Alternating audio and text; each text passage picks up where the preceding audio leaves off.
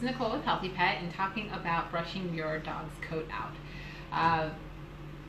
With brushing your dog's coat out, you can do this every single day. This is not something that you can only do once a week or even less often, and it's recommended that you do it once a week or once a day for 10 to 20 minutes because it gives you a chance to touch your dog, rub your hands over your dog's body, and see if there's anything that you notice that's changed. It's a good time to spend with bonding with your dog, but also checking for any sort of new growth, hot spots, parasites, any sort of growth for older animals, looking for fatty tumors or any sort of lumps or bumps. When you do brush out your dog, there's lots of different types of tools, and the tool that you use will depend on the type of coat that your dog has. Some basic tools though are a slicker brush for dogs that have coats that can mat and get tangles. There's a bristle brush, which is pretty much for every type of dog coat that there is. Bristle brush works really well. There are combs for getting into the finer areas next to the face, and there's furniture. There's two different types of shedding tools. Furminator is the name brand of the one that uses a metal blade, and then there's also a plastic one, and that's a little bit more gentle, but when we talk about the Furminator, we'll go over that as well. Okay. Before we talk about anything with brushing though, I always like to go over giving a bath. A bath can be done as much as once a week. You should do it at least once a month if you're not going to do it once a week. For dogs that have some serious skin issues, when you're using the correct shampoo on them, so dogs that have a really bad yeast issue on their skin, you can do it every couple of days. But if your dog has normal great skin and everything's going great, once a week is about good, and then like I said, up to once a month. But a little bit more often keeps them smelling good, keeps them more cuddly, so that you want to spend that time with them, and keeps them from having that doggy odor. With shampooing, here in our grooming facility, we do bathe 2 times. We do the first time as a general cleanser to get off any sort of dirt, oil, debris, and these 2 products would be good as base shampoos for at-home cleansing. This deep cleanser works really well for dogs that are very active during the summertime, so going to the forest preserve, running around, going into lakes, because there's a little bit of a funkiness that happens with dogs that jump into lakes. So this is a really nice deep cleanser. It strips out all of that nastiness. This one's a little bit more gentle, but again, pulls off all of that ickiness that just happens over time, just like we shower every day-ish. So this gives you a chance to get that base layer off of your dog. From there, there's lots of shampoos that have different purposes to them. The tea tree oil is really good for dogs that have any sort of allergy, hot spots, itchiness. The Buddy Wash just smells really good. It has lavender, so it's a little bit more calming for dogs. So dogs that are easily stressed during the bath, this isn't going to be like a super intense. It's not like giving your dog a drug to calm them down. But lavender is an essential oil. It smells really nice, and again, just kind of takes them down a notch or 2. The Maro just smells really, really good. It uses the hemp and argan oils, so it's very conditioning. It feels really nice. They make a nice spray and conditioner that you can use throughout the week or in between baths. Filthy Beast also smells really good, and this is a great product to use when you are going to be de-shedding your dog. So this is a product that we'll refer back to again when we talk about shedless treatments and what we do here in our grooming department and what you're able to do at home with your supplies that you have available. Okay. Buster. So this is Buster. For his type of coat, we would use a pin brush, and just going over his coat, because it doesn't really have huge harsh bristles or anything to it, and his coat is a nice short coat. I can go over him and I can feel for any sort of bumps or any of those weird things. And as I'm going over him, going with the grain of his coat, I can look and see if he has anything, missing any hair anywhere. He isn't, so this is kind of a quick brush. but again, moving my hands all over him, seeing where the brush catches, if it does. And if it were to catch on something, I wouldn't want to just yank on it because he's a short-haired dog. I would stop, take a look, and see if he has something there. And that's about how you use a bristle brush. Now for him, he tends to shed a little bit. So when you pull on your dog's coat, not really super hard, you can see like how much hair you can pull off. I don't know if you guys can see that, but he does shed a bit. The slicker brush really isn't going to do too much for him. The brushing him, the bathing him with the Sheddless treatment and blowing that into his coat, and then from there using a Furminator type tool on him will be the best as far as getting out undercoat and getting out all that extra stuff. And that's what works for his coat if you want to do the de-shedding. If you're not worried about de-shedding, or there really isn't much hair to pull off for the de-shedding, then just the bath and the bristle brush will work out just fine. Yes. Okay.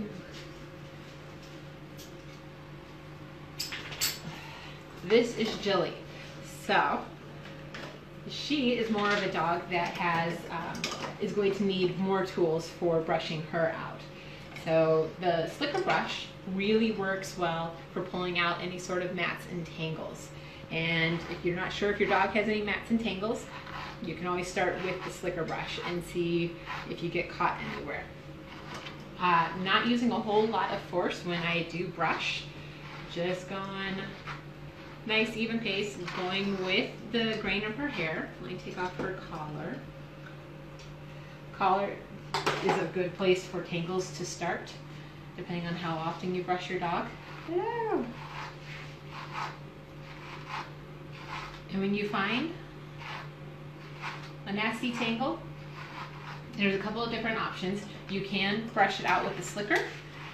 You can try to work on it with a comb, or if it's too matted and nasty, you can always shave it out or have your groomer shave it out. We don't recommend just cutting out mats. Taking scissors to your dog's coat.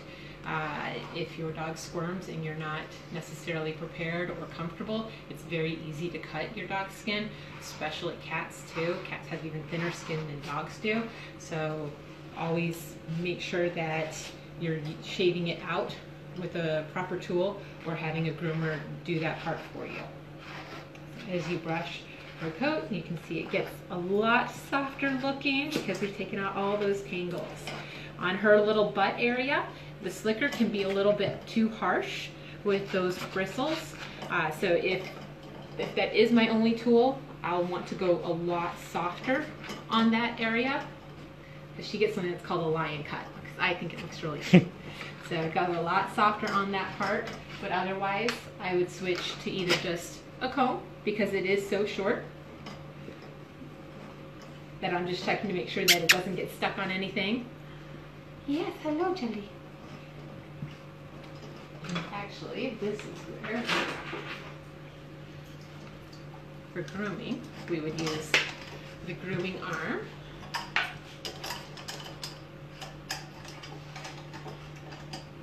Jellyby.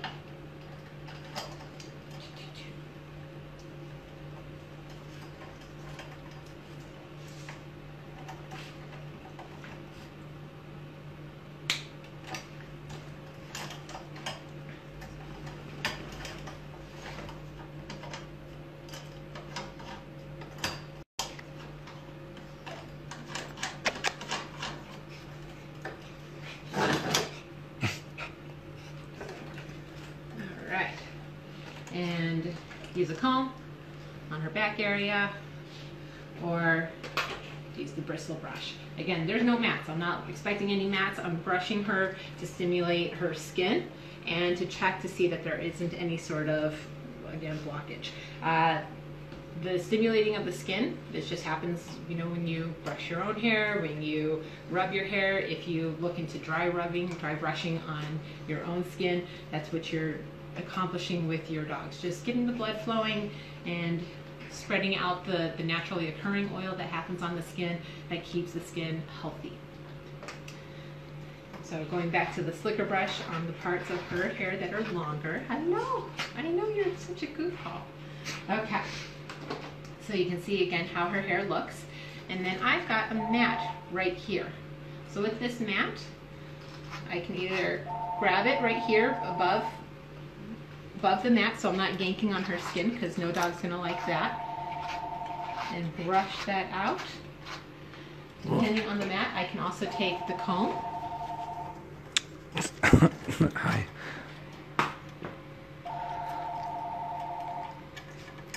Right there. I can also take the comb and work that mat out. Again, I'm holding the hair so that I'm not pulling on the dog's skin, and just working that mat out from the base of it that's closest to the end of the hair, and just working it so that I can get that mat out of her hair. Yes. Yes.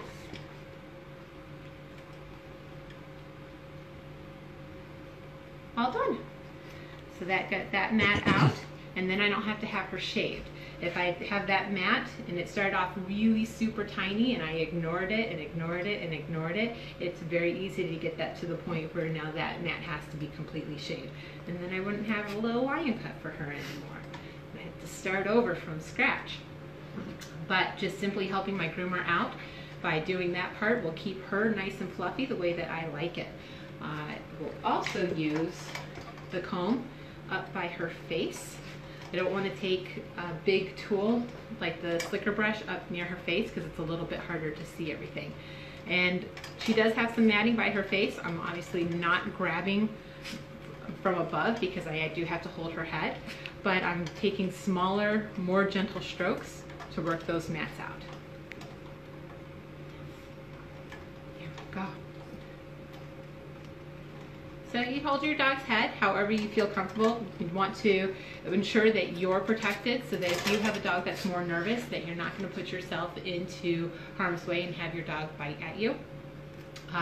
With grooming, we oftentimes find that dogs that are more nervous with their owner are not nervous with us, or behave better, and part of it can be with the fact that our groomers are trained, so they have a certain confidence that they bring to working with your dog, and your dog also knows you and knows what they can get away with, sort of like a kid.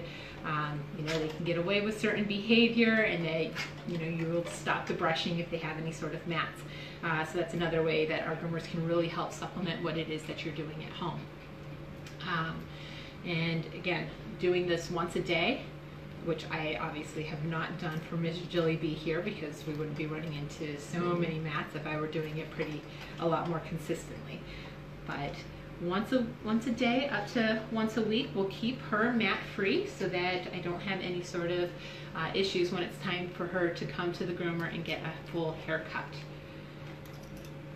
And again, for Buster Brown, with the short-haired dog, I'm doing it once a day. It's like a 5-minute process. Making it longer is just that bonding and spending time with him. That's fun. Yes. He doesn't need anything more than that.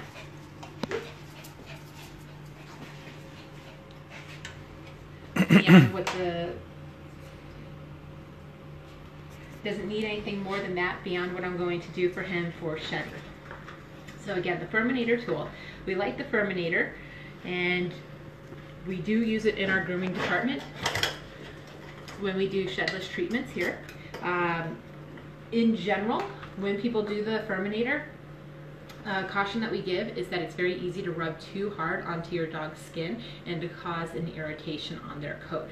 So we do have a plastic version. The plastic version is less expensive, and it is slightly less effective than the original tool, but depending on who all in the household is going to be using the Furminator or the de-shedding type tool, it might be better to get the one that is the plastic and is less effective, because you're less likely to irritate your dog's skin or have somebody irritate. When you do irritate your dog's skin, we can see that his skin is white going against the grain, and when people use the Furminator incorrectly, that skin will become red and irritated. It will also get a little inflamed, and it can also weep, where it has that clear liquid from overstimulation, from being scratched too hard. So that is a caution that we do use with the Furminator tool. If it's only going to be one person in the household, whoever uses it, we're perfectly happy to help train you to use it efficiently and effectively on your dog's coat. Or, as I said, we do carry a plastic one. Unfortunately, I don't have my demo model right now, but we do have it, and we'll post it a little bit later in comments or something to let everybody know what that one looks like. And we'll give a little demonstration as to how much hair can come out when you do a shedless treatment on your dog. We like to show those pictures in our grooming department because it's amazing that you can get out another dog.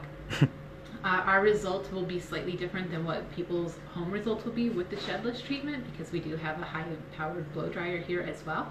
But again, when we do a shedless video, we'll go over that. In the meantime, there's combs, there are slicker brushes, there are bristle brushes, there are Furminators. There's a couple of other different types of tools too, but we find that for the most part this will cover everybody's needs. But one of them is a undercoat rake.